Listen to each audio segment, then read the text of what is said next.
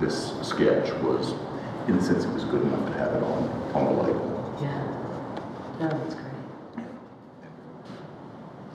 I really am honestly interested because you've been working on this, you know, as a narrator.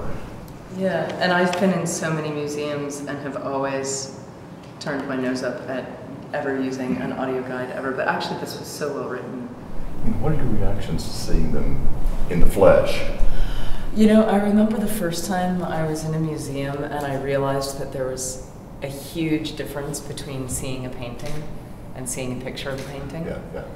And seeing the things that are just not reproducible, like the textures of the pastel or the depth of paint on a canvas, right. Or even just the size of something. Yeah.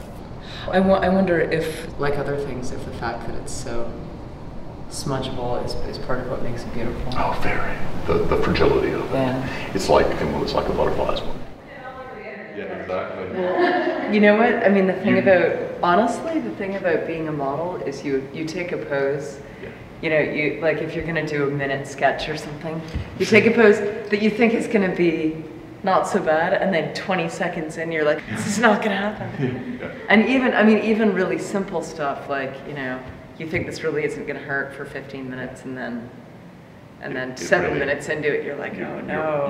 You're trapped. This is why some of the classic poses involved ropes. To hold your hand up, Oh, you just hold you it. just were holding a rope, you know, and the artist was just supposed to just forget the rope. Draw it out. You know, draw it out, or not draw it in.